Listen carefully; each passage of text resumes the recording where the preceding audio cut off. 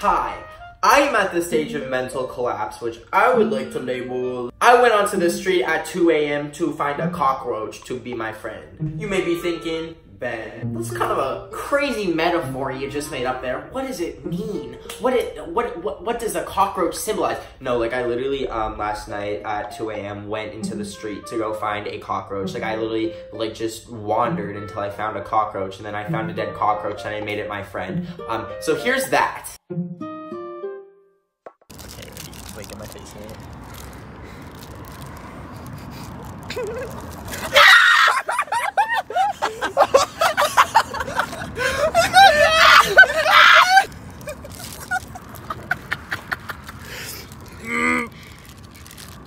Why are you kicking?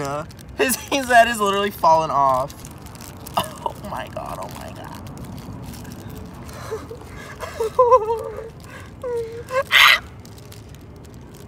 I was running through the clip with my roach. How is he moving? That don't make no sense, love. Ow! Ow! Dude, what is wrong with you? It literally hit my finger. Ow, it literally poked me. You are literally such a baby. It stabbed me. Ew! Oh.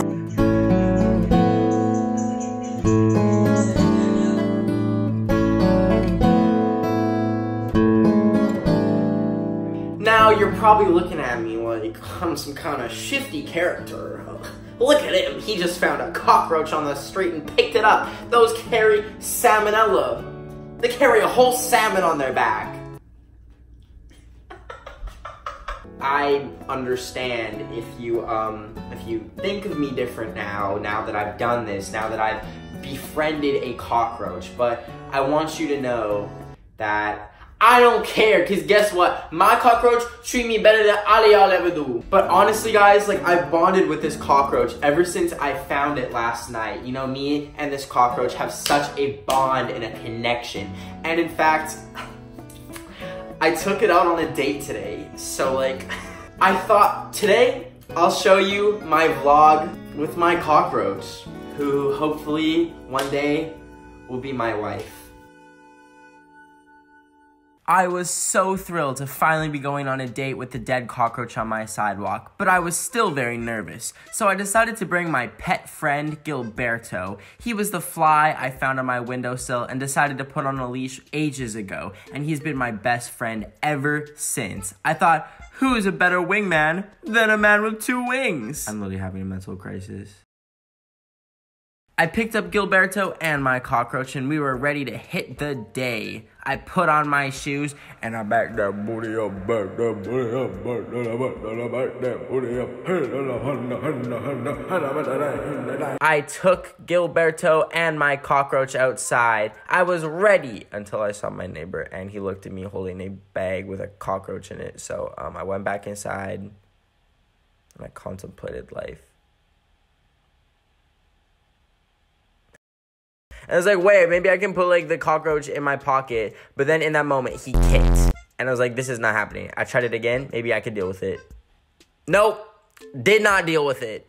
Finally, we hit the day. I said, screw it. The world can see my cockroach. I don't freaking care. My cockroach is out for the whole world to see. I went skateboarding. Call me a skater boy, baby. I wanted to show my cockroach all my talents. We went to the park, we saw the beautiful sights, we saw the crackheads smoking crack. And then finally, it's lunchtime. I put my cockroach down on the table and sat across from it. I asked how it was doing. Hey, how are you doing? We had a beautiful lunch. We didn't even have to eat anything. Just eating our emotions up and enjoying the moment. I felt happiness. After lunch, we skated back home, but boy, oh boy, was I infatuated with my cockroach. I was skating through that town, looking at the flowers, looking at the sky. I was so happy. I thought, I'm finally experiencing the world with someone that I love, and that someone is a cockroach. As it flopped in the wind in its little Ziploc bag, I thought, this is the one for me. When we finally got back, I thought I'm gonna teach it some skateboard tricks. I made sure that it was comfortable. Skateboarding is a very dangerous sport, but this is where things went wrong. After the first kickflip, the cockroach was knocked out, and I could tell that it was not breathing. I started CPR with 30 compressions per second and also respiratory breathing. Finally, the cockroach came back to life. I let out a gasp in disbelief. I really thought I had lost my baby, but I took it all for granted. September 15th, 2 p.m., the day I cheated on my cockroach. Me and Gilberto shared a kiss, but little did I know my cockroach saw.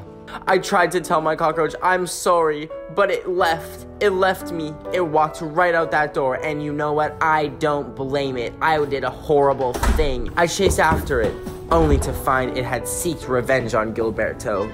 I came across it in the backyard terrace with Gilberto on a leash. He had a magnifying glass with him, and he intended to burn Gilberto to a crisp. Gilberto, my lifelong friend, I couldn't let this happen. I slapped the cockroach out of the way despite it being my newfound lover, and I forced it out of the bag. I said, I'm sorry, and I laser beamed him. I laser beamed him into the next dimension. All I could smell was the barbecued cockroach. I saw the plumes of smoke escape its body as it burnt to a crisp, but I knew it had to be done. Gilberto and the cockroach could not exist in the same world, but I couldn't exist without Gilberto. I had to do it. I had to do it. The cockroach, my lover, disappeared. Gone. Sent back to carbon.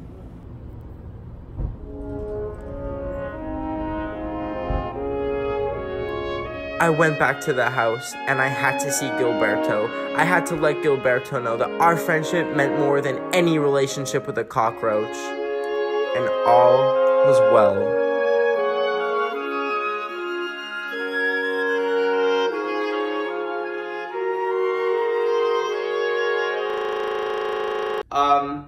I hope you enjoyed that.